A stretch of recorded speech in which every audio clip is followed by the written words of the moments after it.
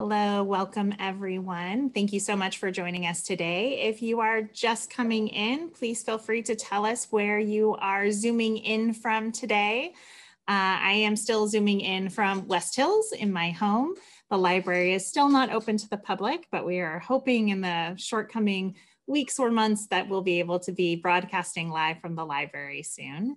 My name is Rebecca Harding. I am the Associate Director of Learning and Engagement, and it is my honor and privilege to host Reagan EDU Chats, which is our small, short 30-minute web series that we're doing about all things election and having critical conversations about things that are affecting our nation. So we don't have a lot of time, so we're going to jump right into it, and I'm going to introduce our wonderful panelists that we have here with us today. First, we have Julie Silverbrook. Julie served as the Executive Director of the Constitutional Sources Project, ConSource, in Washington, D.C. from 2012 until 2020. She regularly writes and lectures on the United States Constitution and its history and the importance of civic education to the health of the American Republic. She holds a JD from William and Mary Law School and a BA in Political Science from the George Washington University. And she is here representing iCivics today. Welcome, Julie. Hi. Thank you. Sorry. You're fine. It's always that Zoom lag. A very 2020 moment. We are also joined by Victoria Pasquantonio. She's the education producer of PBS NewsHour and runs NewsHour Extra, NewsHour's teacher source website for middle school and high school students. Extra produces current event resources on civics, STEM, arts, and media literacy based on the content of the NewsHour. She edits the NewsHour's Extra's educator voice and student voice blogs and is always on the lookout for new writers. So please don't hesitate to reach out to her. We will put her link or her email in the chat.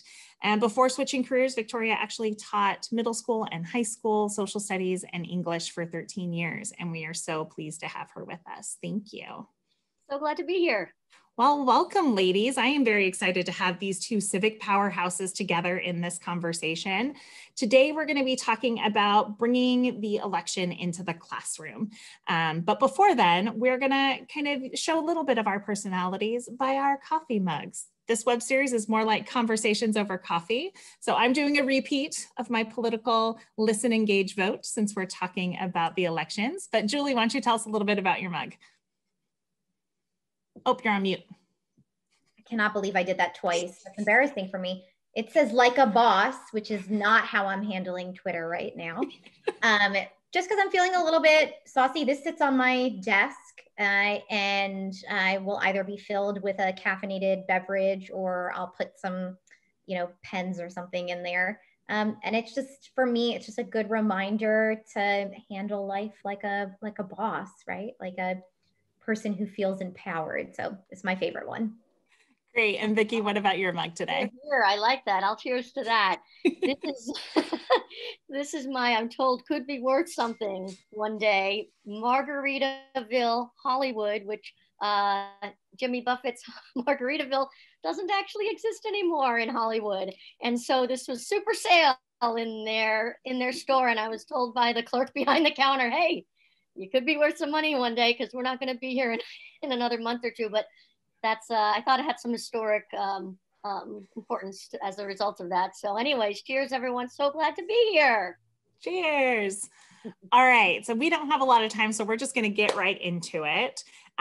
So talking about bringing the elections into our classroom, I think we kind of need to zoom back a little bit first and really just kind of talk about what's going on in the state of our nation.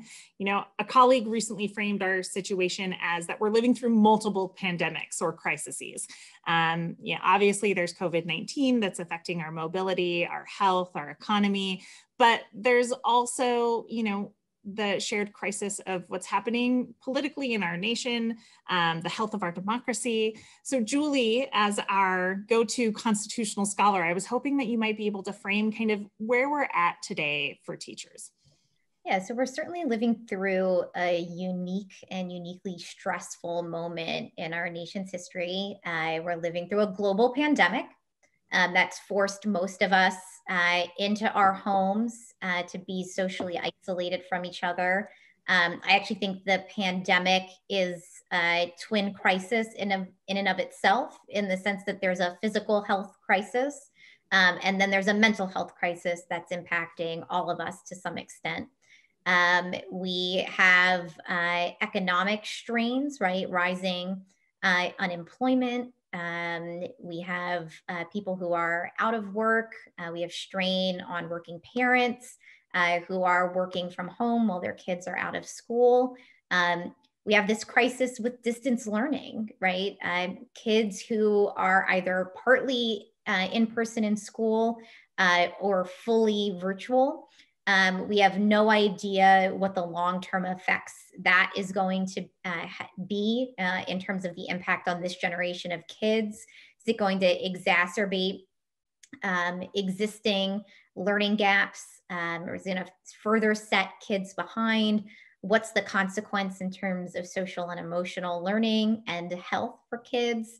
And then we have political polarization, which isn't necessarily new, right? Political polarization goes all the way back to the early days of the American Republic.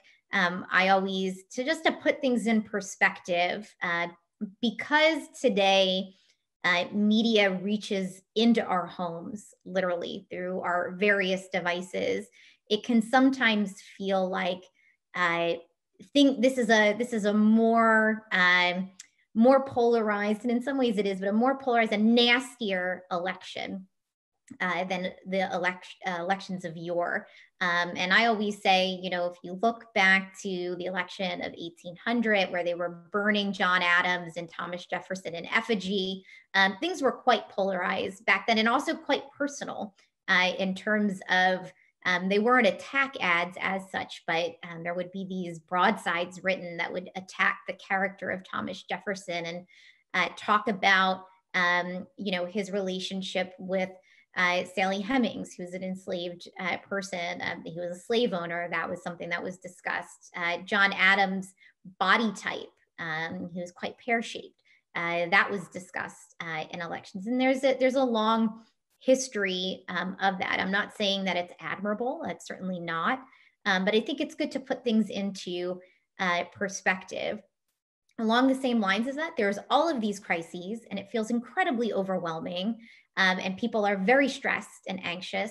But we're also seeing these amazing opportunities for engagement and for unity. I look at you know, in the early days of the COVID crisis, when there weren't enough masks for frontline healthcare workers and other first responders, people doing what happened in the American Revolution, right? Like they were making their own masks. It was like homespun during the American Revolution. There's such a long history of that too. Kids, families getting together to make masks, donating to charities, donating meals to first responders and healthcare workers. Now you're seeing this with the election, right? A higher level of engagement. We have early voting. If you look at voter turnout for early voting, we're at historic highs. I just saw a poll before we logged in that 92% of voters in battleground states are more energized than ever to vote in this election. That's kind of exciting in a way, right? So there's opportunities that come with challenges, and I am just forever going to be an optimist. The glass is always half full from my perspective. And even though things are really hard and there's a lot of work to do to really rebuild the civic fabric of this country, there's an amazing opportunity coming out of this kind of knockdown, drag out fight in the 2020 election, where we can continue to learn and give opportunities for young people, especially to get engaged and feel inspired. So I like to feel inspired in moments of crisis. It's a good psychological framing as well to get through, is what are the opportunities that are coming out of this moment. And actually, if you look at human history, it's often been after a big crisis that you've seen huge strides in human innovation, both in government and in science and in technology. I think that's a really good segue in kind of talking about, you know, how this translates in the classroom. Interestingly, I came across an article, it was written on October 2nd, I think it was right after the first presidential debate, that was titled, "Is the election still a teachable moment?" You know, just given kind of the negative trends that we're seeing because of the media and how pervasive it is in our lives with the election, you know, I would love to kind of talk just a little bit about, one, what are the challenges that we're seeing for teachers to teach the election? And then two, maybe what are some of the opportunities? So when we start with the challenges, Vicki, what are the challenges that classroom teachers are facing right now? I think it's a good question. I think the same as 4 years ago, in terms of fear. Sometimes the fear is a little more in the mind, but I hear that a lot from teachers, fear of pushback from parents, because we've become more polarized, from school administrators, not censoring, but sort of encouraging more carefulness and thought. And I think some educators sort of interpret that as sort of more of a warning than it might be. I think that then there's the self-censorship that can happen. But in some cases it's very real, the stories. And that continues to be the main challenge that I'm hearing. And that was also from 4 years ago. I still think that social studies teachers are doing what they're doing and teaching the presidential election. I haven't heard the story of really complete stoppage or anything that dramatic that coming our way. Yeah, Julie, anything to add? Yeah, it's such a great article because we have such an active, and I know Victoria does as well, like we have such an active social media followers who are teachers talking about like, oh my goodness, I assigned the presidential debate and it was just, you know, not civil in any way and not good modeling of behavior. And I don't think that there's a person who watched that who thought, gosh, what a great exercise in civility. Although I will say, generally speaking, you know, a debate format isn't necessarily designed to be a civil exercise. But when that happened, I thought, well, you know what, there is a lesson, there is a takeaway that's really important for civic teachers to talk about. And that's talking about the importance of civility. How can you disagree in a way that's not disagreeable? And I would challenge students, how could you do it better, right? And what an amazing opportunity for students is, how could you talk about these issues in a civil way where you're actually talking about the issues? So from my perspective, again, it's a challenge, but how do you flip that challenge on its head and make it an opportunity? And that's something that I think civics teachers do all the time. They do it really, really well. You know, they always flip things on their heads to get kids to be excited about something. So yes, I'm sorry that you watched that debate. I'm sorry for all of the millions of people who watched that debate, because I do think it was sort of minimally useful, especially for people who are still undecided, though I think that's a relatively small percentage of the population for this election. But this is an opportunity to open up space for kids to do it right? To use their own voice and to talk about that. And we talk about civility and civic discourse all the time and the consequences of the breakdown. What a powerful illustration that debate was of, you know, one of the pathologies we talk about in the body politic. Yeah, this wasn't planned in any form or fashion, but I will put a plug. We actually run a debate competition that's modeled off of presidential debate styles. And I've had to change the way I introduce it in most recent years because of the way in which the debates have gone. So I call it the OG debate style, like a throwback to the days of yore where they did talk about ideas. And even though they clashed, it was done in a way that wasn't disrespectful. And I feel like that really came through in the last debate. So check out the Great Communicator debate series. We would love to have you debate with us next year. All right. I love it. Quick plug.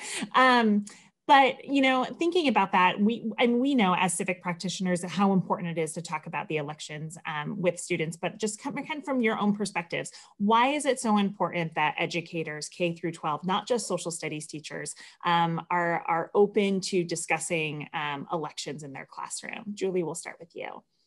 Yeah, look, I mean, elections are what determine the future course of the country. I'll say there is a, you know, perhaps reasonable but disproportionate amount of attention given to the presidency and that election, but there are elections taking place all up and down the ballot, down to your local government. And I do think COVID has really helped refocus on how important state, local, county government is. You know, we've seen an increase in interest in a game we have called Counties Work, which talks about county level government. And so I think from my perspective, you know, elections are always important, not just every 4 years. Elections actually happen more frequently than that. And, you know, but every 4 years we really pay attention.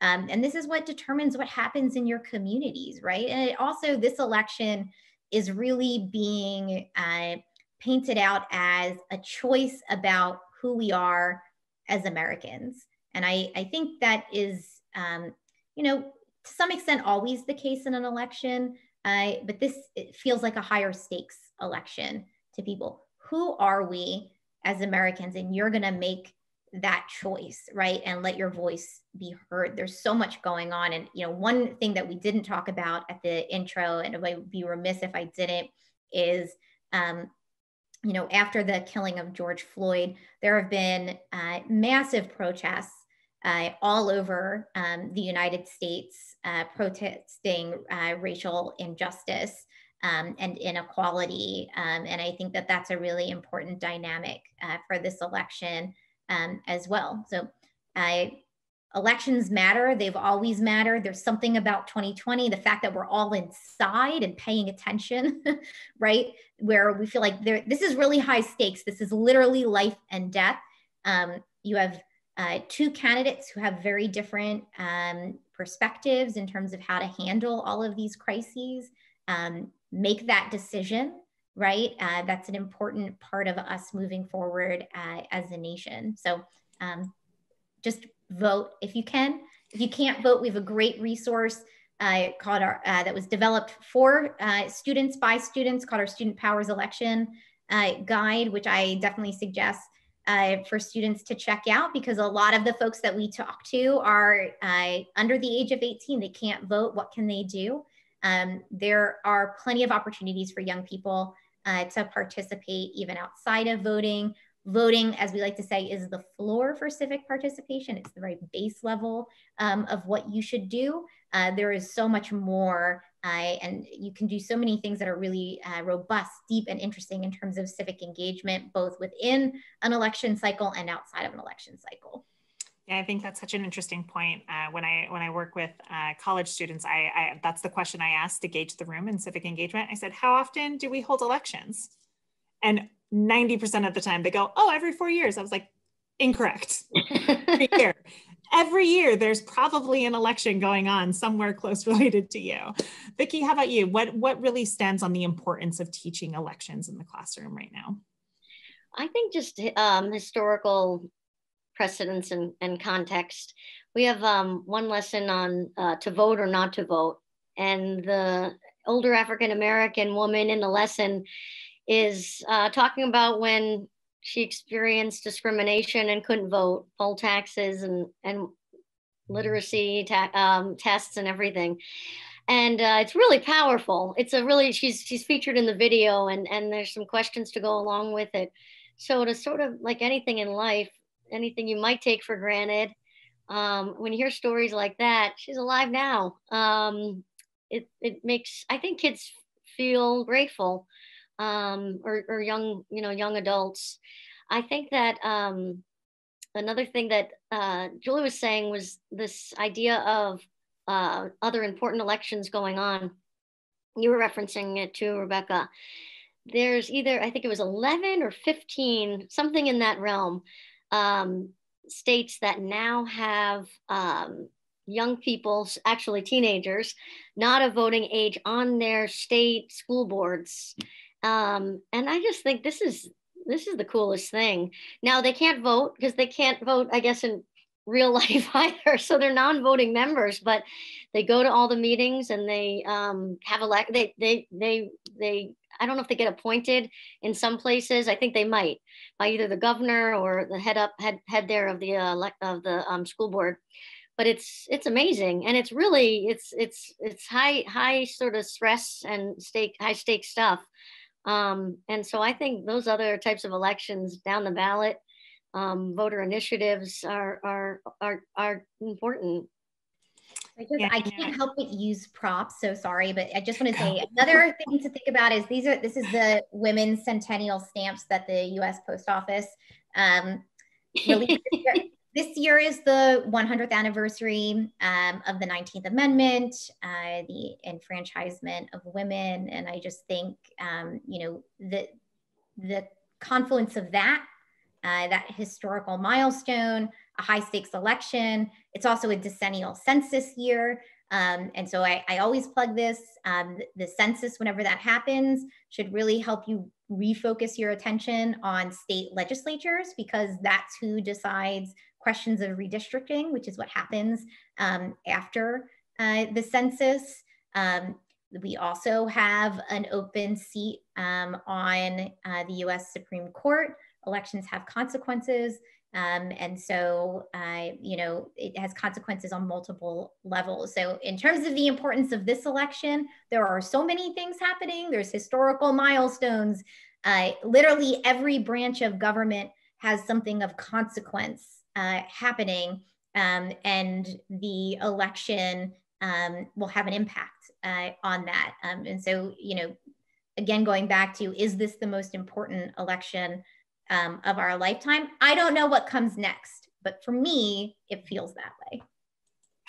Well, what's interesting is I know both of your organizations are connected with CIRCLE, which is the Center for Information and Research on Civic Learning and Engagement. And, they just did a recent study that showed that students are 40% more likely to be lifelong voters if they engage in civic education and practices prior to turning 18.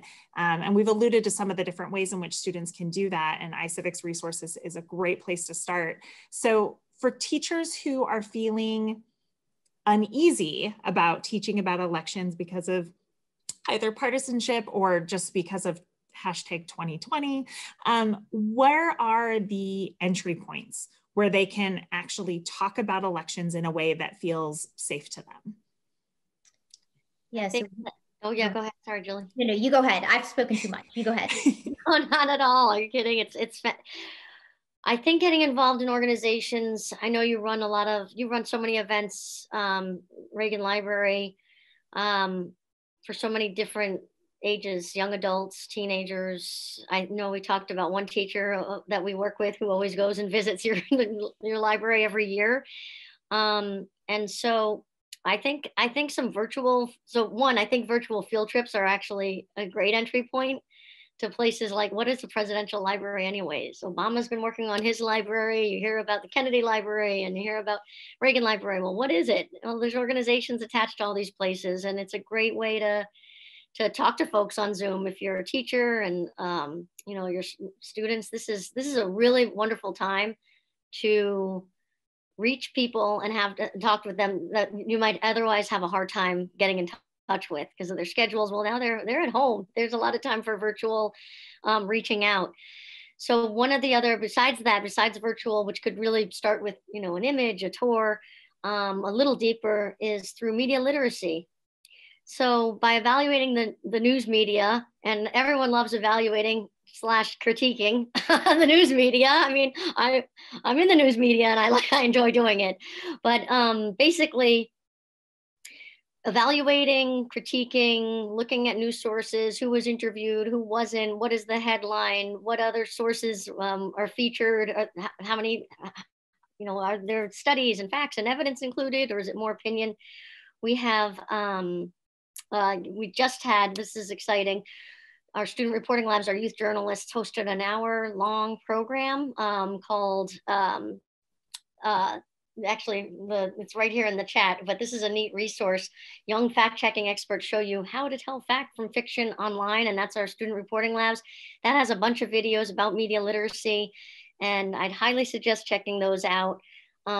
So it's a safe, I think it's a safe place to talk about really controversial issues, because you're evaluating how the newsmaker, the journalist, is telling the story. And now inadvertently or eventually you're going to start to talk about the issue.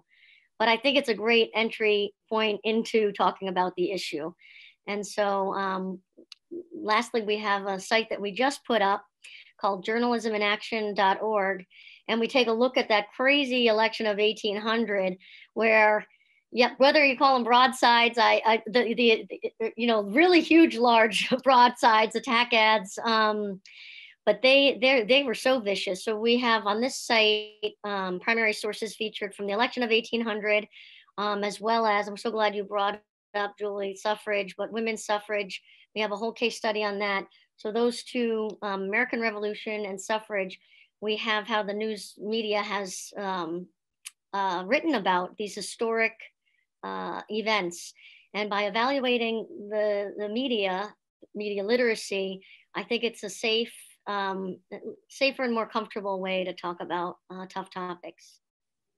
Yeah, so I'd be remiss if I didn't plug our games, but they also are popular and effective, and which is why they're so popular. Win the White House, cast your vote.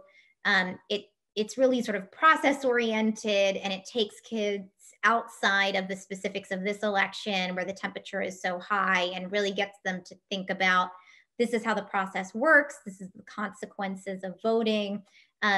But we also just released a video series on teaching controversial topics, and I certainly would count the election as one. So we'd encourage folks to check that out. It's guidance from folks on our team and teachers in the field for how they teach controversial topics.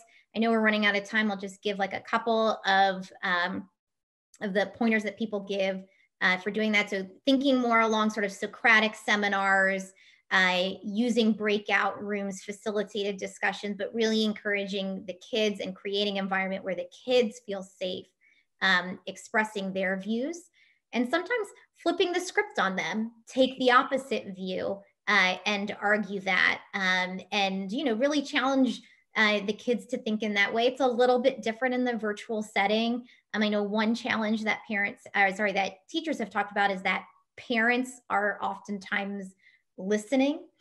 So I think the framing is really important, but I will also say something that we hear teachers talk about is just like the number of black squares they see on Zoom. So a lot of times kids aren't turning on their cameras. And so when you flip the classroom and you're having the kids actively participate, I think that would encourage, or you could require that they be on camera and interacting with each other. And that serves lots of purposes. I think it's a great learning experience, but it's also a moment to give the students and the teacher back that social interaction for it to feel more normal, more like a more normal learning environment. So I just say, don't shy away from teaching controversial issues. Go to iCivics. We have resources for you. There are other groups that have resources for teaching controversial topics. We think you should lean in on it. The importance is how you design that conversation, and tips and tricks for designing a conversation in a virtual setting, which is a little bit different, but really just setting the pace for the students that this is a safe space for people to have views. We're not going to attack or ridicule anyone for having a particular viewpoint. And again, flipping the script, having students who very clearly have a specific viewpoint argue the opposite side, and come to appreciate the nuance on both sides, I think is just a really powerful learning tool. Yeah, Julie, I love what you said in regards of that. There are so many resources out there where we can have those safe entry points. Before coming into the civics world, I was really focusing on history and working in museums there. And when I joined the Reagan, I was taken aback by really how many organizations across the United States are actively working collectively together, not competing interests, but really working on these collaboratives to provide really rich and rigorous activities and resources for teachers. A couple of them that I will just name that I know all three of our organizations are a part of. So there's the Teaching for Democracy Alliance that's been headed up by Circle out of Tufts University. Great nonpartisan resources about voting and elections, and really rich in facts.